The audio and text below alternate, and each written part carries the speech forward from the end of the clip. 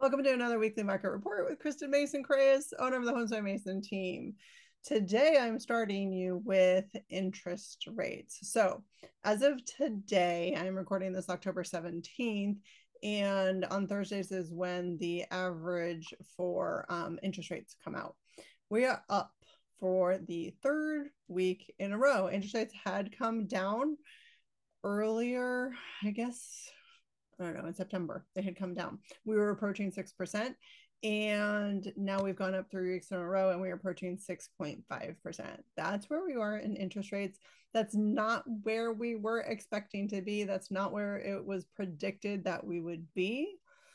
So I just want to let you know that's where we are. Now, however, if you look at the year over year change in interest rate, we are over a percentage point lower than we were at this time last year. So interest rates were 1.19% higher, so approaching 8% at this time last year. So that is going to help inform you of what we see here, because what I look at with you each week is we compare to a year ago, we compare to a week ago, what is happening in the DC metro area.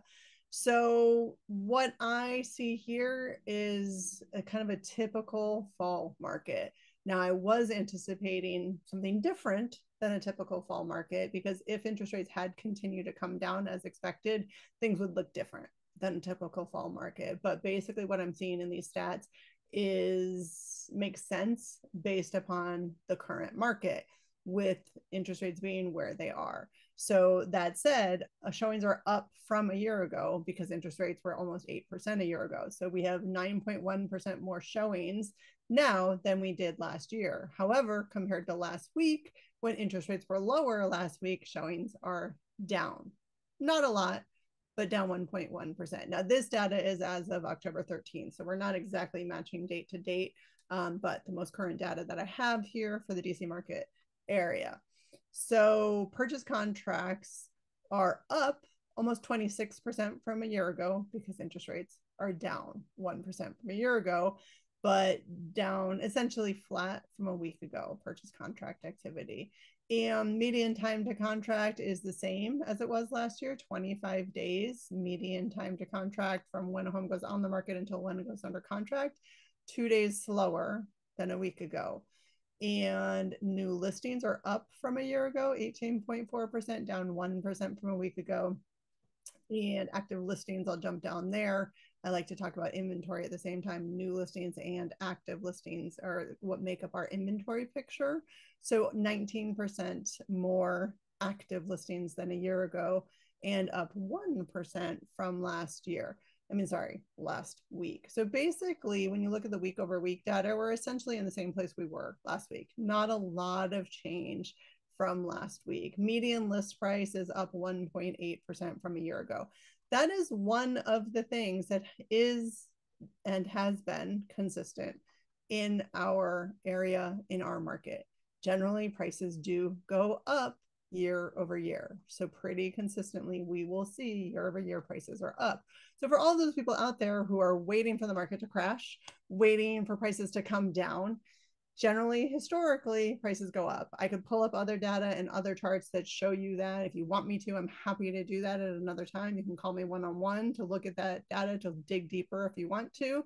Or you could trust me, because I've been doing this 15 years and I watch this data week over week. Generally, prices are up and up and up year over year over year. Prices, we have a strong economy, we have a strong market in the DC metro area because we have so much military presence and we have the government presence. So that feeds our job market, which feeds our economy, which a colleague of mine says, houses are where jobs go home at night. So if we have a strong job market, lots of jobs here, that's why we have strong demand for housing. And that's why typically our prices do go up year over year. That is your weekly market report. God, sorry, my words sometimes don't come out exactly as I intend them to. But there you go. Thanks for watching. And if you want more, to dive more into the data, you can either watch me on YouTube or Facebook on Mondays. I come on around 1 o'clock and do a deeper dive with the data on that day, or call me, reach out. Happy to have this conversation about how it looks for you, how it impacts you individually. 571-210-1866 is where you can call me or text me. You can email me at Kristen, Kristen, at homesteadmason.com, or check out the website anytime. Thanks again. Have a great weekend.